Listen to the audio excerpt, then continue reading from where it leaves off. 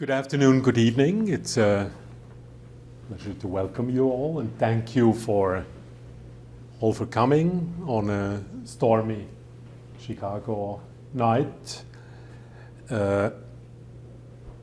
Chicago has an advantage in winter, but certainly in summer. But one great thing Chicago has to offer is excellent institutions, education, research, culture, and outstanding museums. And I would say one of these outstanding museums is standing out, which is the Field Museum, one of the two great research museums in the United States, together with Smithsonian. And it's a pleasure to talk today to Dr. Thorsten Lumbsch, Vice President of Science Education at the Field Museum,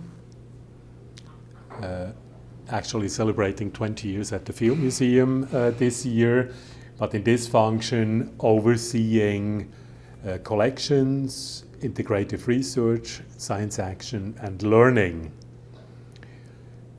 But today we want to talk about your field of research, where you are the curator. Would we be in England, we would call it the Lichens. Here in the US, it's called the Lichens, so we stick to the US version. So Dr. Lumbsch is a leading expert in the field, has published 500 papers, 20 book chapters, 5 books, in active research collaborations with universities and institutions around the world, and field work in 12 countries, including Australia, India, Kenya, Thailand, Vietnam, and also, I think we will talk about that a little bit, Antarctica. Dr. Lumbsch is the past president of the International Association of Lichenology and lecturer at the University of Chicago, and also advising graduate students at the University of Illinois in Chicago. We could go on and on, but that's the short version. Dr. Lumbsch, thank you so much for joining us tonight and sharing some aspects of your field of research. Let me start with an excerpt of Henry David Thoreau's diary. He wrote on October 10th, 1858. I think the season is quite important in this. So he wrote, "The simplest and most lumpish fungus has a peculiar interest in us compared with a mere mass of earth because it is so obviously organic and related to ourselves, however mute. It is the expression of an idea, growth according to a law, matter not dormant, not raw, but inspired, appropriated by spirit. If I take up a handful of earth, how separately interesting the particles may be, their relation to one another appears to be that of mere juxtaposition generally. I might have thrown them together thus, but the humblest fungus betrays a life akin to my own. It is a successful poem in its kind." I don't know how scientific Thoreau's observation is. However, would you agree that fungi are like a poem? Well, first of all, I like a poem better than what Carl von Linné, the founder of botanical taxonomy, said about fungi. He called them the rustiti pauperimi, which translates roughly as the poor peasants of nature. So I think there is some truth in the observation, because fungi play an important role in the cycle of life and especially of carbon in nature. So without them as decomposers, we would end up with a lot of carbon. And in fact, the reason why we have coal from the Carboniferous time is that the wood in general is difficult to digest. So termites need protozoans in their guts to digest wood. However, at this time in the Carboniferous, there were the fungi that now digest wood have not evolved. So that's the reason why we have all this coal.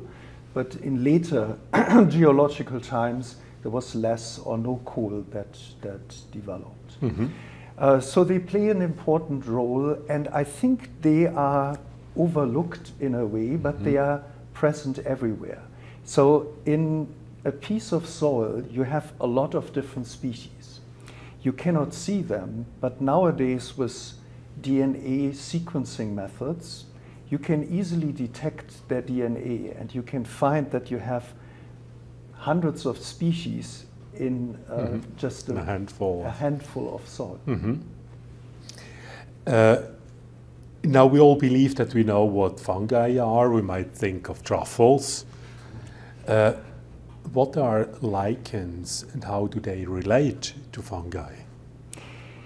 Lichens are a kind of fungus that has a specific symbiotic relationship, as we call it.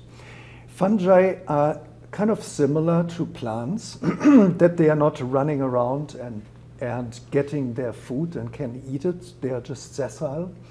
But they are different to plants because they cannot just live from the sun. They cannot do photosynthesis. So they have to find other ways to survive. And there are ways you can parasitize other organisms.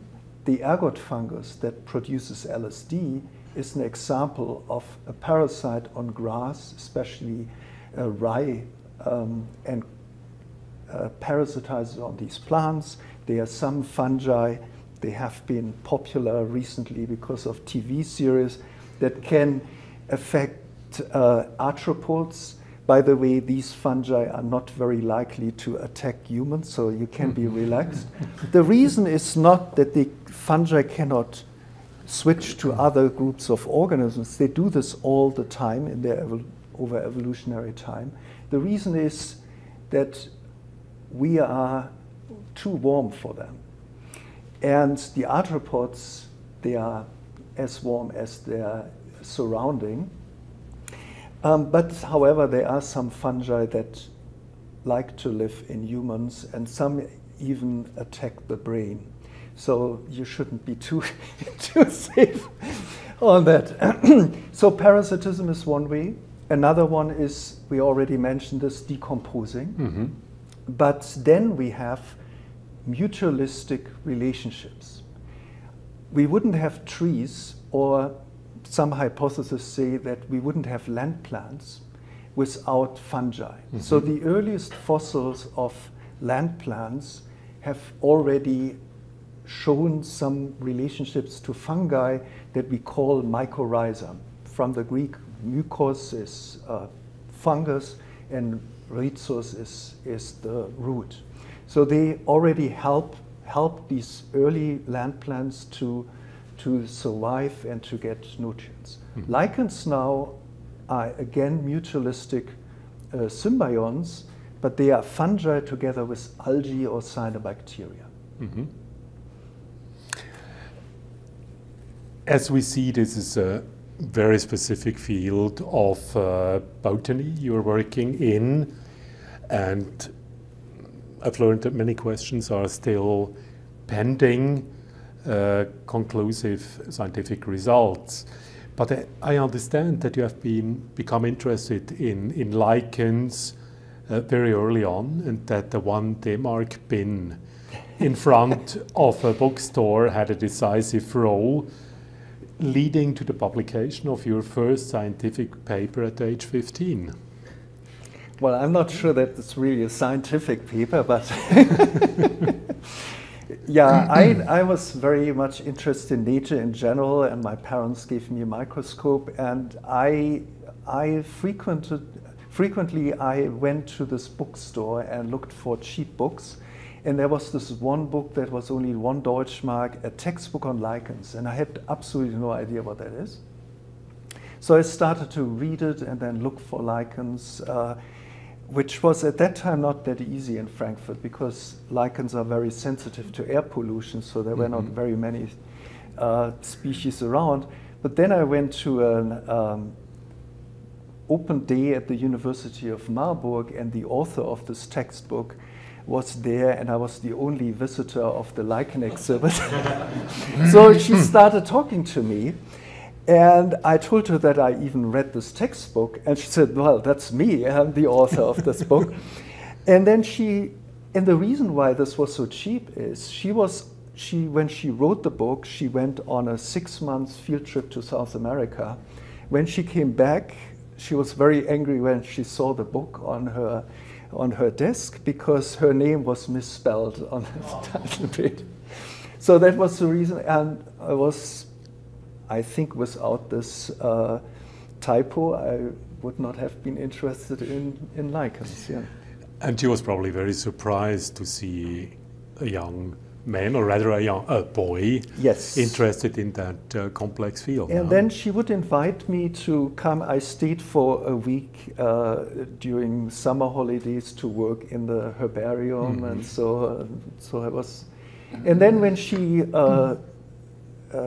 brought me with her on a field trip to New Zealand for 6 weeks, then I knew this is what I want to do. You can travel the world and you can call it work. Field trips. Could you give us a little impression what field work for you looks like? Being very close and dear to you. Has once told me that when climbing a hill during your excursion, you advance about 1 meter every 2 hours. Well, the most interesting lichens are the really tiny and small ones. And you really need to look with a hand lens very carefully. And this might take a little bit of time, but it's exciting. So you forget about the time when you look for them. It's probably not that exciting for people who are not really interested in these lichens. So you really have to find a group where you just have enthusiasts of lichens with you. Otherwise, you have a lot of complaints. We get back to this handful of earth, which is so complex. Huh? Yes. So there is an international bestseller about fungi in Tangled Life, which has 3 subtitles I would like to refer to. The one is how fungi make our worlds.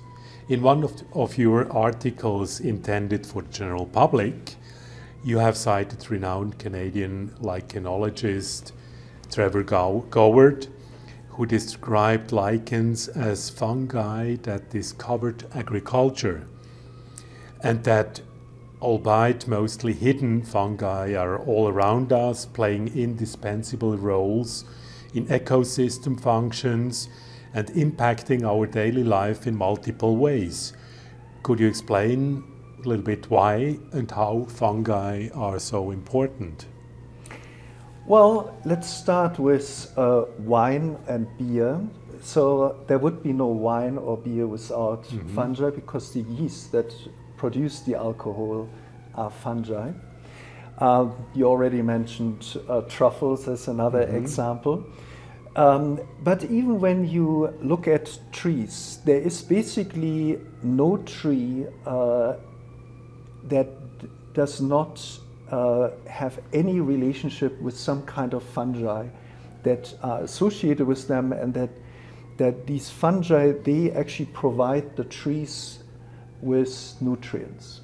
So they have a very important role in the ecosystem. And then, of course, we already mentioned the decomposing effect that is very, very important. So fungi play a role even in the tropics when we see leaf cutter ants, for example. Mm-hmm. They don't actually eat leaves. And why is that? Why don't they eat the leaves? Well, a lot of tropical leaves are poisonous.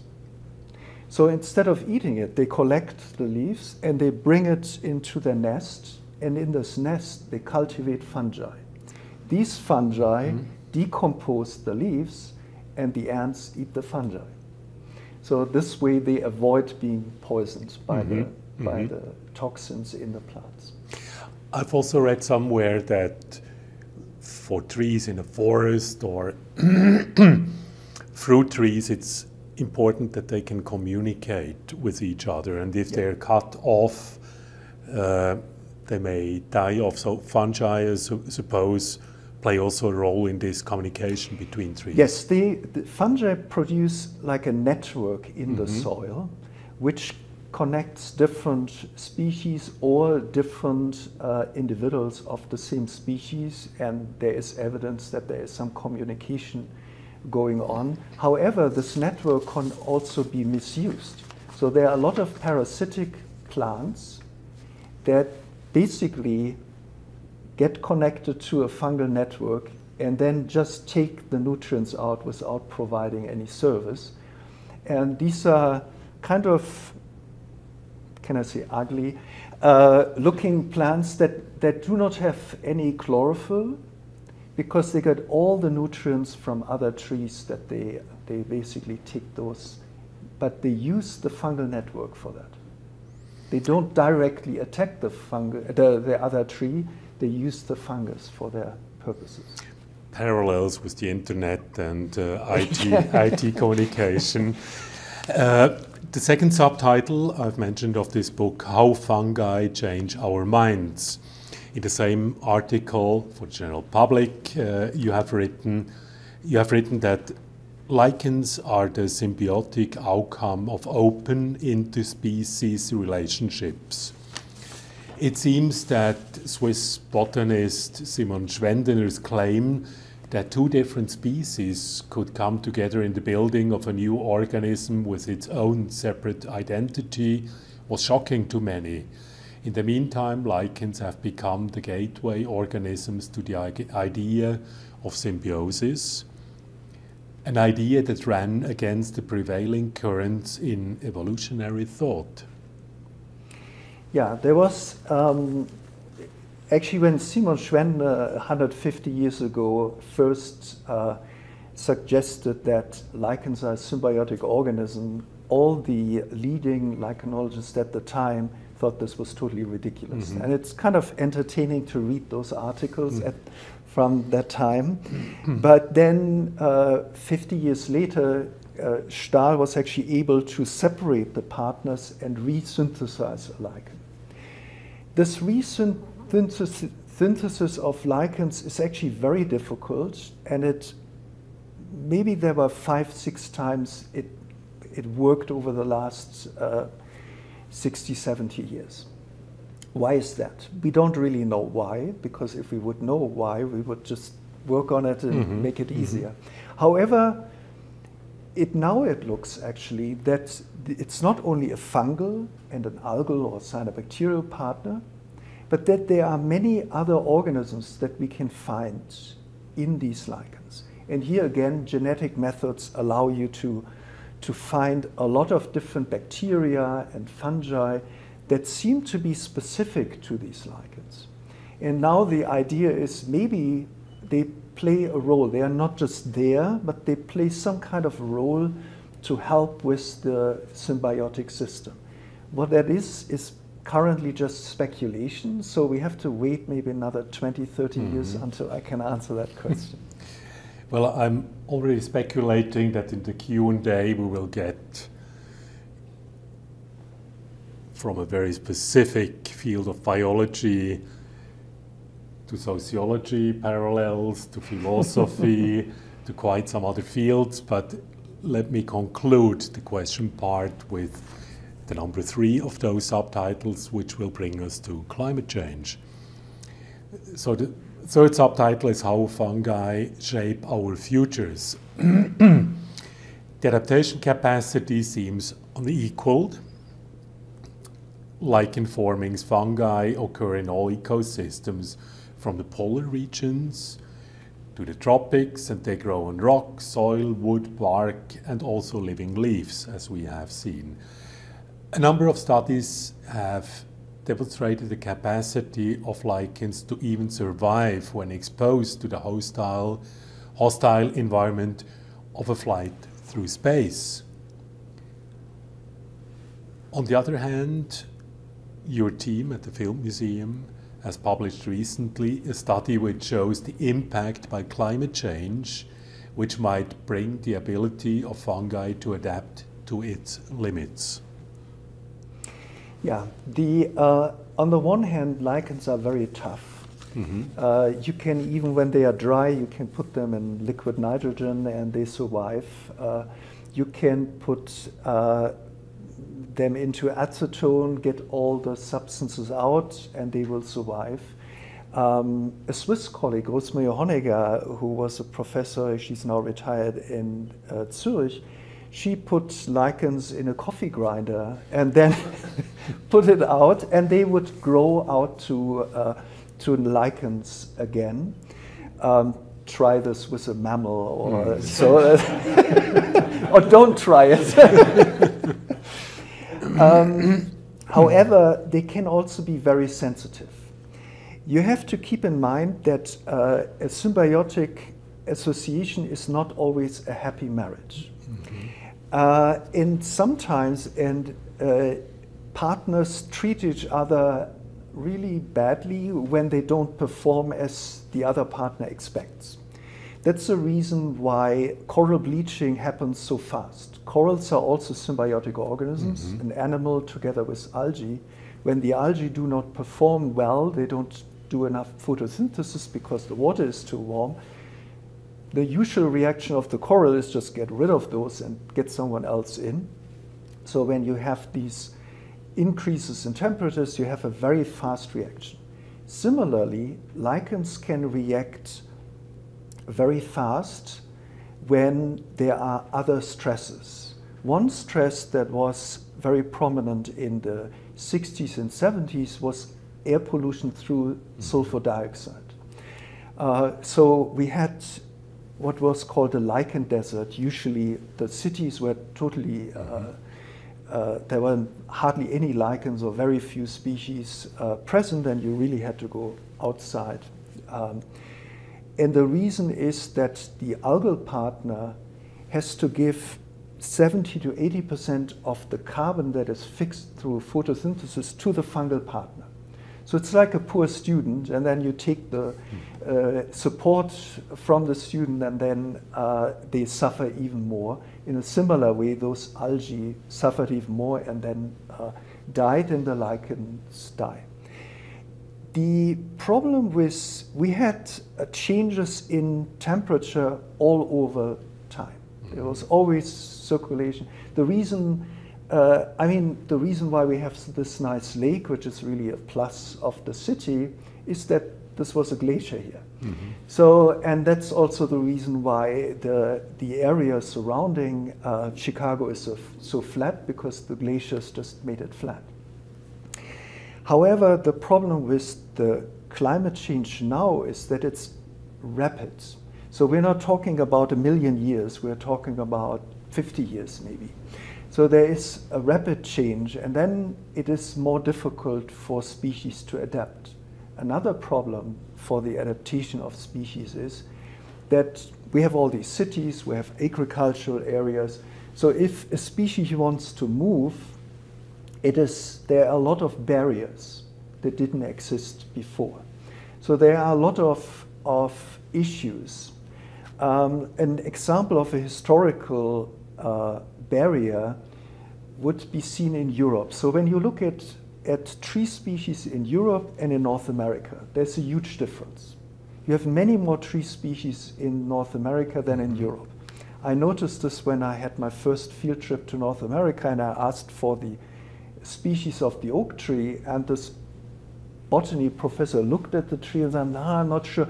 I was thinking, this is ridiculous. All my students need to know all the oak species in Europe, but we have 3. So you have a huge difference in diversity. The reason is a barrier. In this case, the barrier were the Alps. So when a species had to move south, suddenly there were the glaciers in the Alps. Mm-hmm. So there was only a few species could survive by escaping either west in France or east to the Balkan route. Mm-hmm. So you have, and now you have these anthropogenic barriers.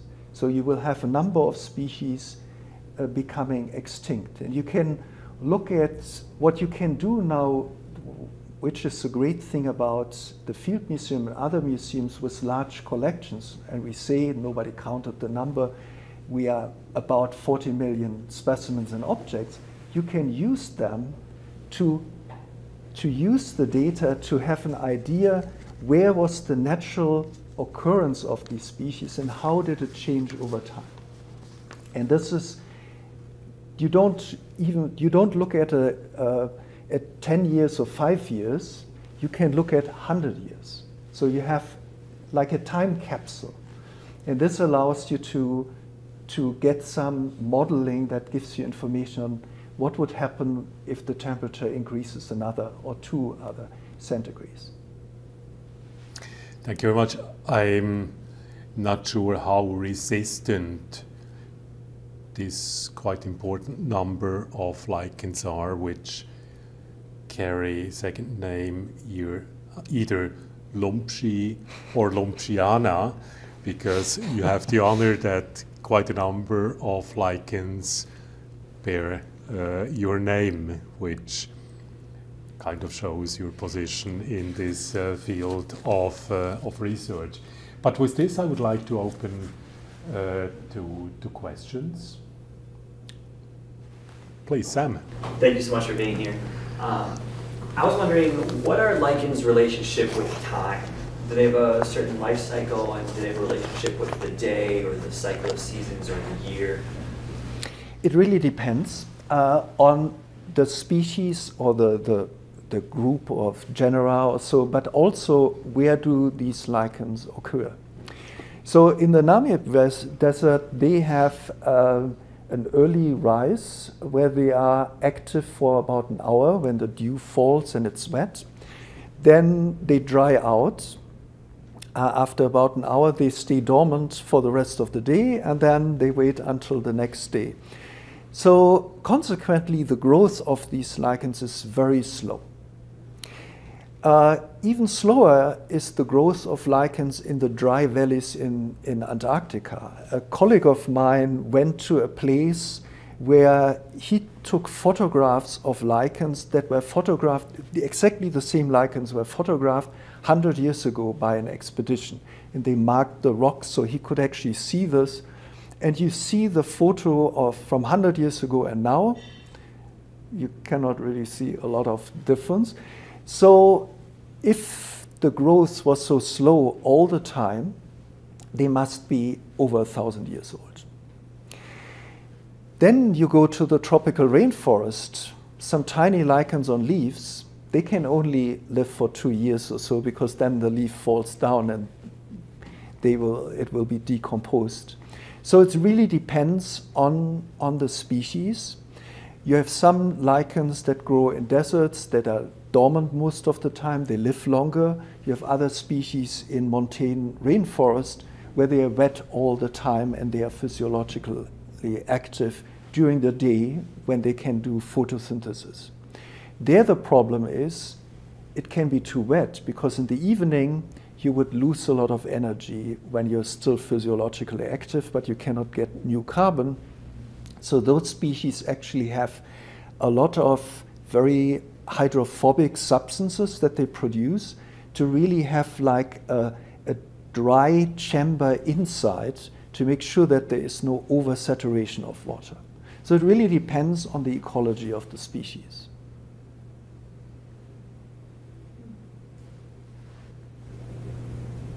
Tom, please. I'm mostly familiar with lichen from like hikes in the Swiss Alps, let's say. Yeah. Where you have a bare rock and they grow in the most spectacular colors. What is the purpose of color in a lichen? It's a sunscreen. So the color, actually, if you would cut those lichens, and some of these are crustose, so it's difficult to cut, you would see that the pigment is only on the upper surface and the upper cortex of these lichens. So it's really UV protection. And there are some strategies. It depends on the species. Some have yellowish or orange pigments. Others are black. So the result is the same. You make sure that no light goes through. However, when you are black, so when you have a lot of melanoids as a lichen, the problem is that you also heat up very quickly. So you cannot, in the Alps it might be okay, but if you are in a tropical mountain area, it's not such a great idea to have melanoids. You're better off having pigments. And you can see this, that when you go to Iceland, you see a lot of species that either have color, and then the same number of species are melanoid, so blackish, brownish. But when you go to Mount Kenya, for example, you find no melanoid species. So because there you would overheat, and then there would be a problem for the species. So lichens have no mouth, no stomach, no brain. But I've read that they have an impressive system of decision making and decision taking. For example, in the spreading out, in the developing against obstacles. Could you tell us a little bit how this works? Well, first of all, the partner choice is very complicated in these lichens. So you have to see that a fungal partner usually only associates with one species of algae, and they have to find those species. So there are some strategies. Instead of doing sexual reproduction where you have spores and then the spore germinates and needs to find a new partner, you can have asexual reproduction and basically have little instant lichens that either you attract mites or so to eat and transport those propagules, or you use wind or water or so. That's one strategy, and that's very common. And it is very effective for new habitats. So when you have young twigs, or when you go to, there was a new island off the coast of Iceland through volcanic eruption originating, most of the species have these asexual spores. They basically bring both partners together there.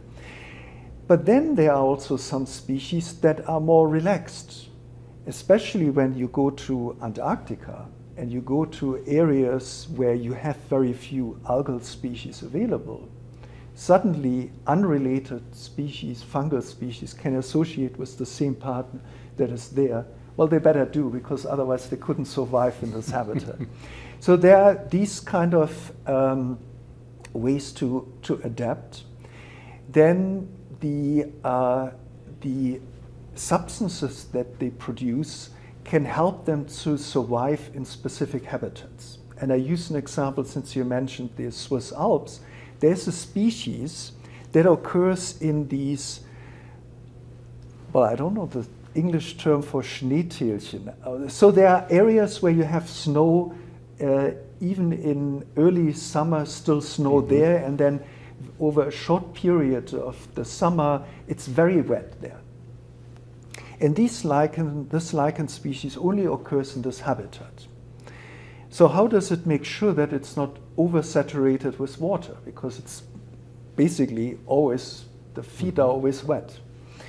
So it has, when you collect this lichen, the lower surface is orange-yellow.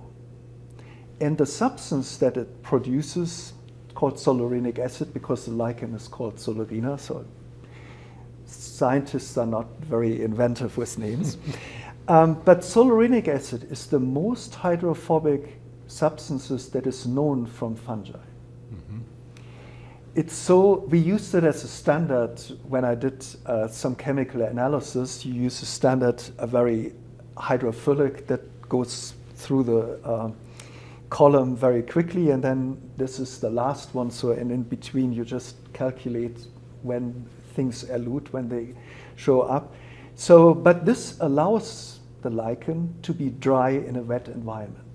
So there are surprising adaptation of species to their habitat. Another example is that you find a lot of lichens that are like hairs. The structure is like hairs. And you always find them in montane forests, in different groups of lichens, in different habitats, from Mount Kenya to the Pacific Northwest or so. It's clear why they do it. They can basically, it's like a comb, they can get the water that they use then for, for their survival. Mm-hmm. Can these symbioses create themselves spontaneously? You seem to say that they can form. Yeah. So these are usually species that always form lichens, and then when they find the right partner, the symbiosis starts. However, you have a very good point, because there are two problems with this. One is, it has been shown that there are a few species that can be lichenized, but they can also be parasites on trees.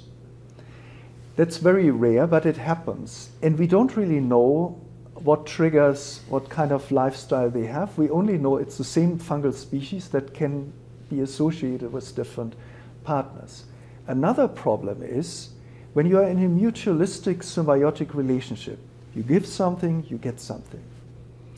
Over evolutionary time, why do you give something? Isn't it much easier to be a parasite and just take and not give anything? And this actually happens. In lichens, you have, there is this group of nice lichens, actually one of the largest families in fungi, that has most of the really showy lichens, like leaves or shrubs and so. But then, when we started with genetic studies 100 years ago, we found some weird fungi that fell within those lichens. And my first reaction was, oh, contamination. Let's do it over again. And we did it over again and over again. But in reality, these are what we call cheaters. They are fungi that then parasitize other species, actually closely related species, of lichens. So they basically have the philosophy of, why should I give something to an alga? I just live on a lichen and just take everything there. So you have this kind of dynamic in the process of symbiosis over evolutionary time. There has to be like a complex system to make sure that it stays mutualistic, and lichens don't seem to be very good at that.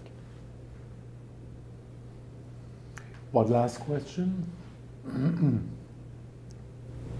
When you think about the samples that were taken by, say, Captain Cook's voyage or Darwin, when you look at those specimens, are they different? Have they changed over time, or are they similar to what you would find today? Are they unique? Surprisingly, the specimens generally look like they were collected yesterday, most of them. So when you keep them dry, they stay very well, and you can easily recognize. So I remember I once had the privilege to visit the Linnaean Herbarium in London. They have it in the basement, very safe there, and the lichens that he collected, he didn't collect very many because he didn't think they were interesting, but you can see exactly what kind of species they are. They look like something that was collected a few years ago. So they really stay the same. However, what you can see when you have not the few specimens and Darwin collected a few lichens as well, but not very many. But when you have a collection from an area where a lot was collected, and then you go to the same area 50 years later, you actually see quite a lot of differences. And back in Germany, when I was a student, I had this job to work on an old herbarium, lichen herbarium, that someone who was a priest collected these specimens around 1850. And he put them in old newspapers. And it was interesting to read those church newspapers because he was a Catholic priest, and apparently they had a lot of problems with the Protestants at the time. So they were really harsh words used in these newspapers. But those specimens, I then had a list of where he collected those, and I went to the localities, and you saw quite a lot of change over the 100 years in between. Sometimes some soil lichens were now as forest, but sometimes some lichens where air pollution just diminished the population, they disappeared.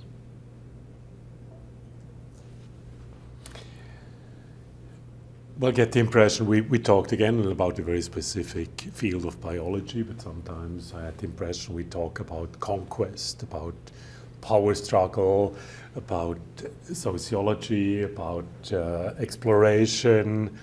In human history, I think there are parallels, and I think a lot can be learned by showing interest in lichens and how they work, adapt, and help for communication.